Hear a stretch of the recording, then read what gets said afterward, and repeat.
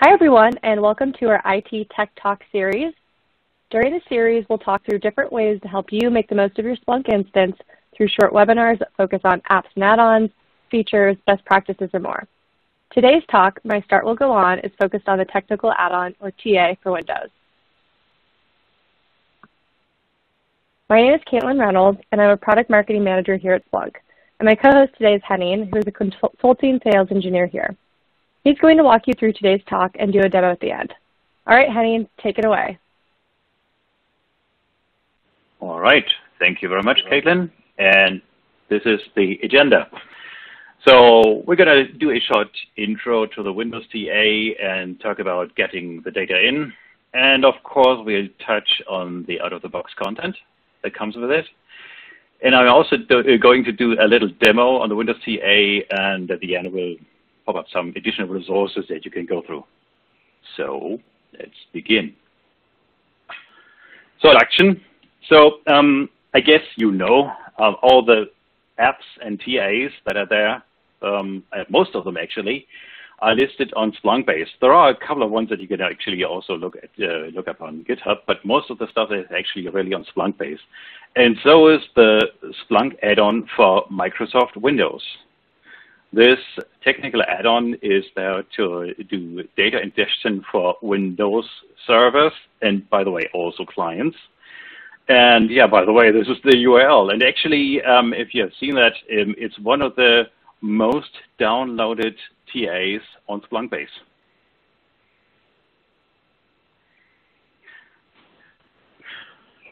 One of the first questions that will always come up when I talk to customers is, of course, which kind of versions of Windows do we support? Of course, this is down to the Splunk forwarder, of course, at first, but of course also to the add-on, right, the Splunk add-on for Windows, and especially what kind of configuration it supports. So this is a list that I got out of the documentation. And as you can see, well, the most recent releases are all supported. Windows 8.1, Windows 10. I'm actually running it at home as well on Windows 10 workstations, or PCs, let's say. So that's working like a charm.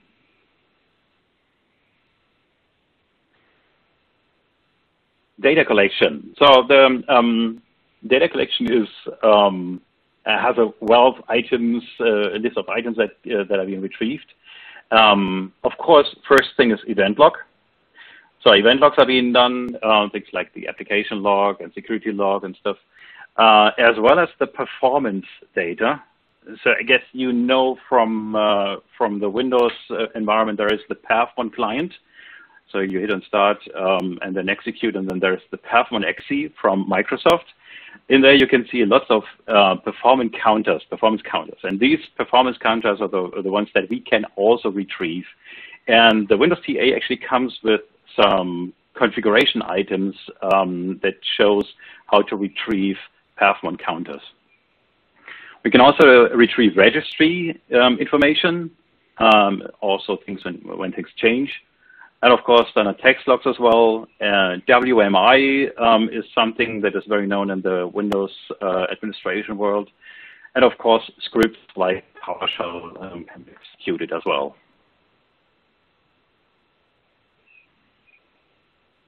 But why would you do that? Well, I guess you know, since you're using Splunk already, you know this platform can be used for lots of use cases. And I actually left this script, this slide here from the last tech talk about the standard Unix TA. Because the same items that are being shown there are also valid for the Microsoft data, of course, for the Windows data. So, of course, you can do resource management and capacity planning and infrastructure monitoring, of course, the troubleshooting piece of things. So everything that you can do on the Unix data can also be done on the Windows data in terms of use cases, right?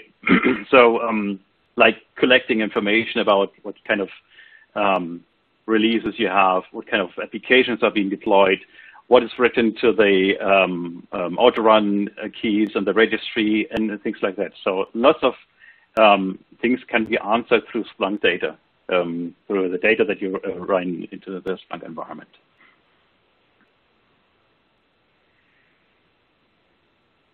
Okay, so how do you get the data in? The most important bit is of course the Splunk forwarder. You have to have a Splunk forwarder on the Windows system itself.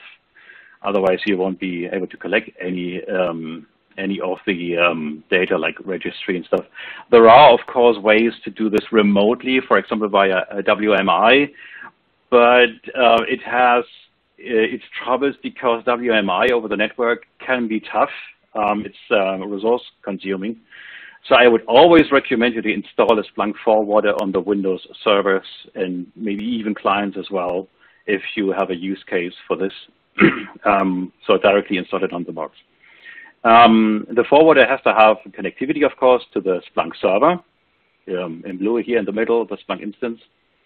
You normally use the standard import port for this. I think I'm going to cover this later on, I guess, as well later on.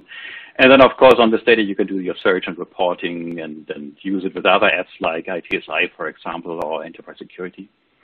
The data that has been retrieved via the Splunk forwarder, this is actually controlled by the Windows TA then, so the configuration that comes with the Windows TA.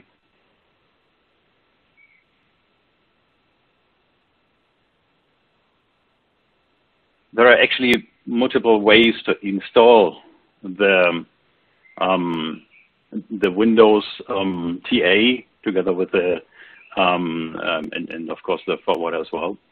Of course, you have to have the forwarder at first, and then you can copy over the configuration. The way how to do it is you could either use a manual install. This is what I'm going to show you in the demo. You can also do an automatic install, so to say, of the Windows configuration with the deployment server. That's actually what I'm doing at home here as well, and what lots of customers are doing as well. Of course, you can also use your own deployment mechanisms that you might have, like SCCM or, well, whatever options you have. I have another customer who's actually using LANDesk for this, for deploying the configuration. There is one thing to be aware of. When you install the Splunk forwarder with the UI, so double click on the Splunk forwarder exe, it will bring you up some UI dialogues, and within these dialogues you can actually choose like what event logs should be retrieved and a couple of performance metrics that should be also retrieved, and so on and so forth. This is actually additionally on the forwarder then, and it's not collected with the Windows TA configuration. So if you add the Windows TA on top of this manually installed forwarder with all the tick boxes of event logs and stuff, you will have double of data, which is not, of course, not really useful. So I would always recommend you to do a, so to say, normal install of the forwarder without all these tick boxes for the Windows configuration, and do the Windows data onboarding in the Windows TA, like I'm going to show you in the demo.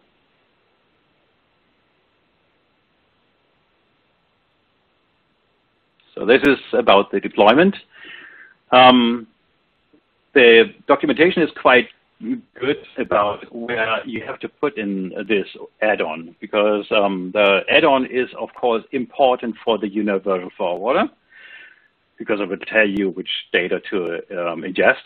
But you also need this maybe on other components if you have a distributed environment, like remote Splunk server and remote search ads.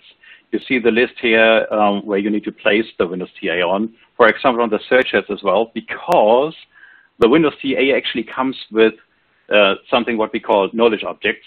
I guess you heard about this term already. These knowledge objects are needed so that you can extract the data easily by a search. So like, for example, feed extractions and field aliases and so on and so forth. This is what you need to make more use of the data that comes from Windows into Splunk.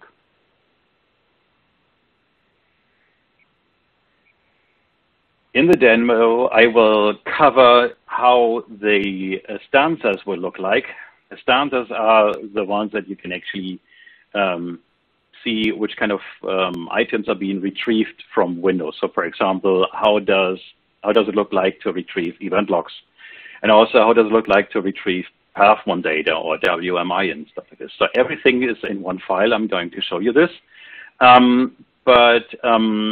you can actually see also on your Windows environment how this would look like on the Windows environment, so they can compare things, right?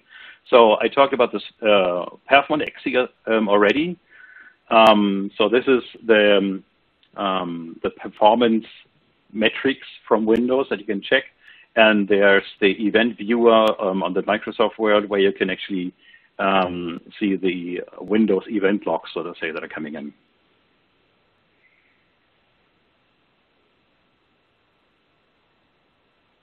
And here we have the examples, right? So this one on the left is for the application log from Windows.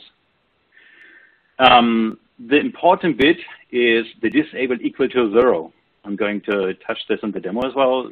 This is where you turn on and off the stanza. Stanza is always in this bracket.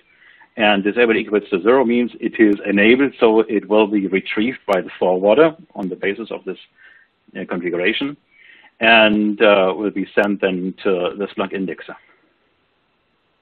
WinHostMon is another item. You can actually see all these configurations, all these items in the documentation of the Windows TA. They are very good documented.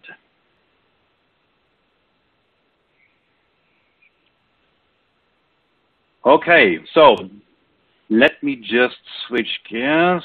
Give me a second, and I will switch to another computer for the live demo. All right.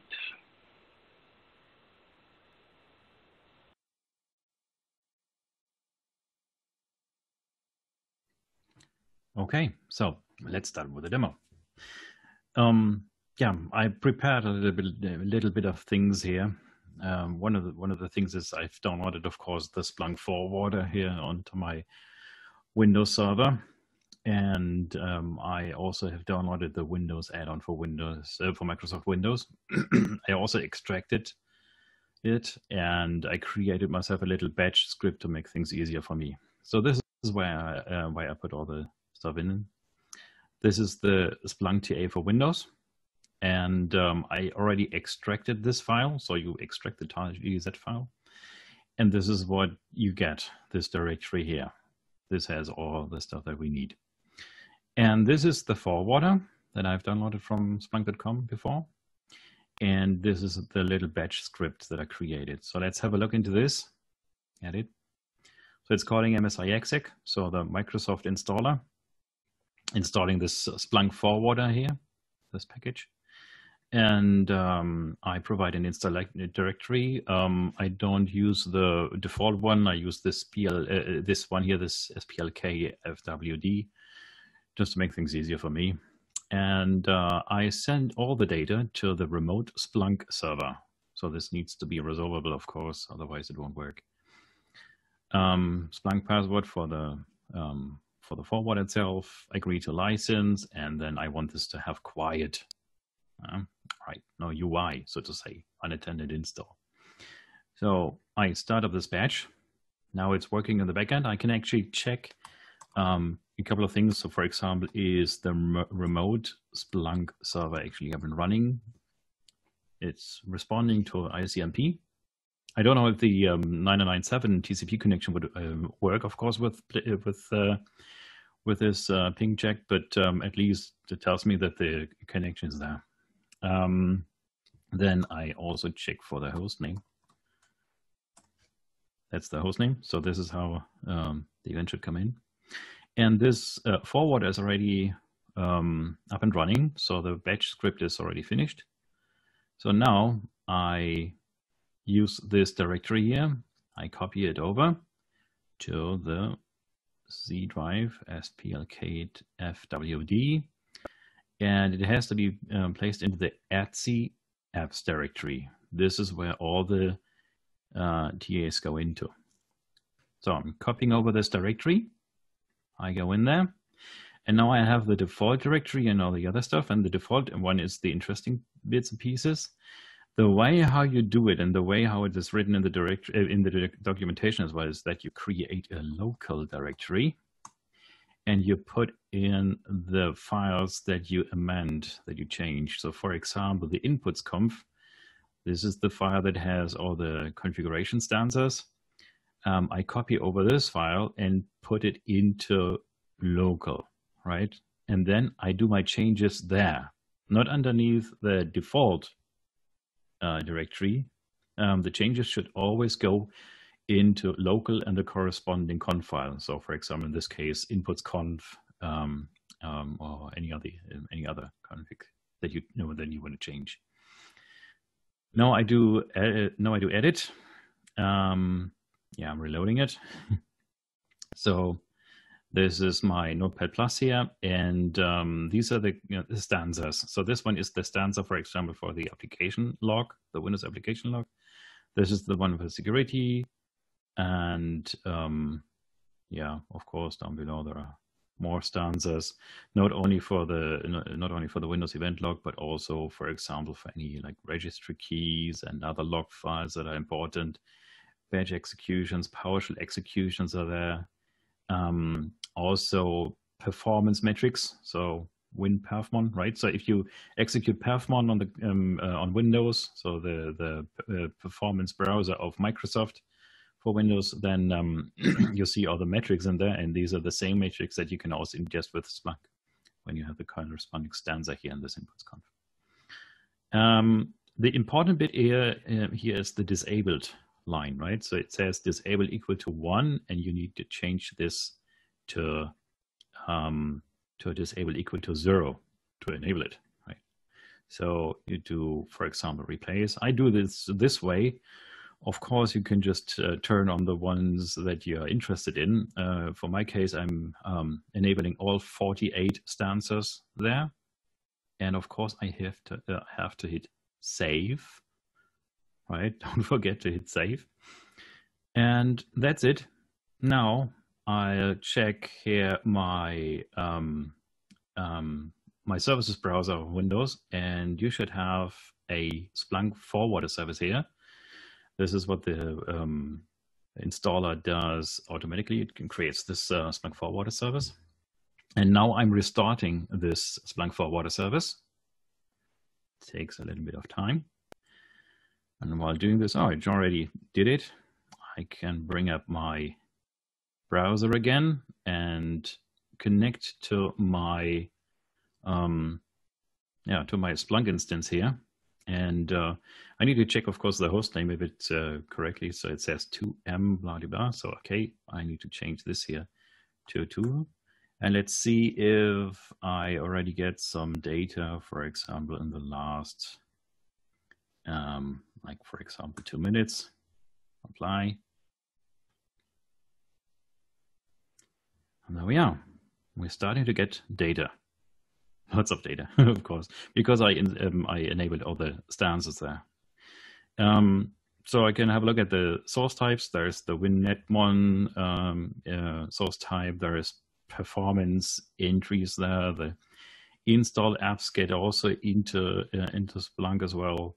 WinPrintMon, Perfmon stuff in there. So the CPU, for example, and such. So lots of data in there.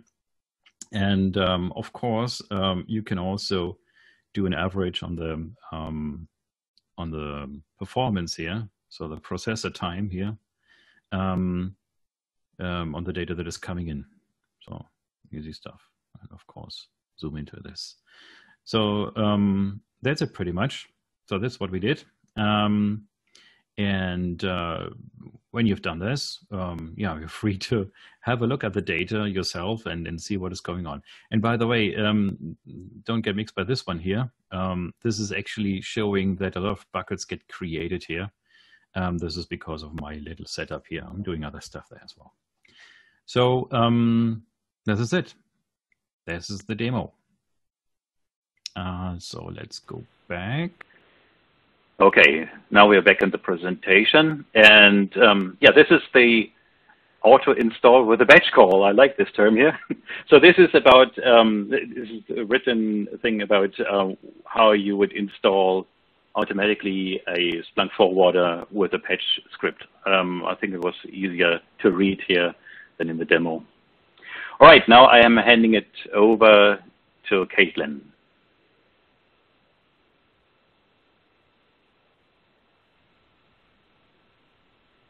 Great. Thank you so much, Henning, for walking us through that demo and presentation. It was a pleasure. So we're almost at the end of the talk. I wanted to share a quick recap slide of the resources shared during the talk, and this will also be available in a follow-up email, which will have the recorded webinar as well. If you're looking for more after this talk, check out our incredible community of Splunk users on our community site, where there's a Q&A section and you can search the Windows TA. There's also a new discussion section with IT Tech Talks as well as Splunk Ideas, where you can submit new product enhancement ideas. Great, we're all wrapped up for today. Thank you so much for taking the time out of your schedule to join us, and thank you, Henning, for that presentation demo. We're looking forward to seeing you at a future IT Tech Talk coming soon.